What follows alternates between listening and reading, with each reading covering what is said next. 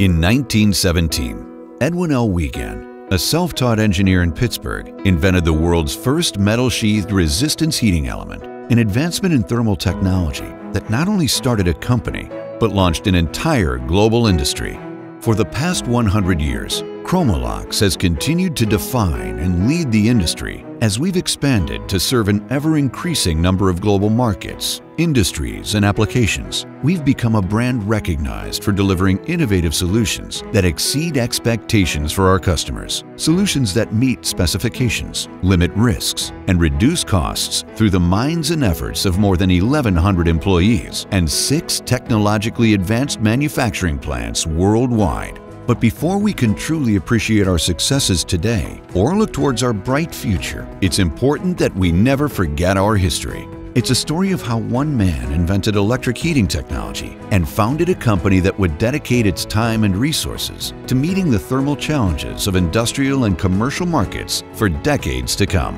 What began as a groundbreaking experiment from a makeshift laboratory in a small dining room became a culture of problem-solving and innovation that has never stopped. Throughout the 1930s and the hardships of the world's Great Depression, our innovative Chromalox fin strip heater kept struggling families warm and safe by providing a dry and clean heat that could easily be diffused into smaller spaces. Well, the fin strip heater is a modification to our basic strip heater. They added fins to increase the surface area to provide comfort heating to families that were struggling during the Great Depression. And that focus on helping to ease suffering and hardship continued through the 1940s as we partnered with the military during World War II to keep our men and women in uniform from freezing during the brutal European winters. Our relationship with the U.S. military forces continues today as they fight in conflicts throughout the world. In the 1960s, our thermal heating products traveled to the moon on board the Apollo 11 space module. Our one small step supported mankind's giant leap into space. You needed to have reliability, you needed safety. You know, any little thing could have gone wrong, and any little thing when you're 240,000 miles from Earth is not a good thing to happen. So again, our equipment rose to the occasion, it succeeded, and everything worked out great. And it was Chromalox, decades later, who would be once again trusted by NASA to be part of the return to flight mission by designing circulation heaters and control systems to purge nitrogen gas at launch and ensure a safe liftoff for Discovery and her crew. Through the 70s, we continued to expand our role as a global leader in thermal heating and controls with the acquisition of facilities in England and France. It was very important for us to develop our business outside of America and in the oil and gas industry. And the idea to buy Eltron, now Chromalox UK, was very good because we have catch some part of the market after this crisis of the oil and gas.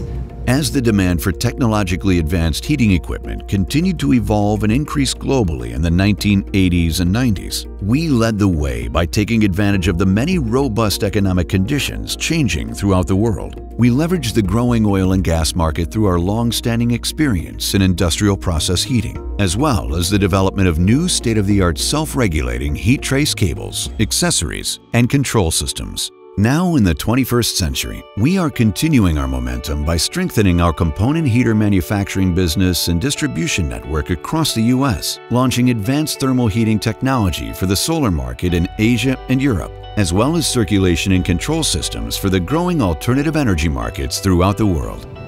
You know, in the 2000s, the petrochemical market, oil and gas market in the United States sort of grew and developed in new ways it hadn't done in probably 30, 40 years. And so we would look to our European folks about those applications in those markets to understand how did they sort of attack those and grow them. We became a much more globalized company in our operations and how we support our customers worldwide.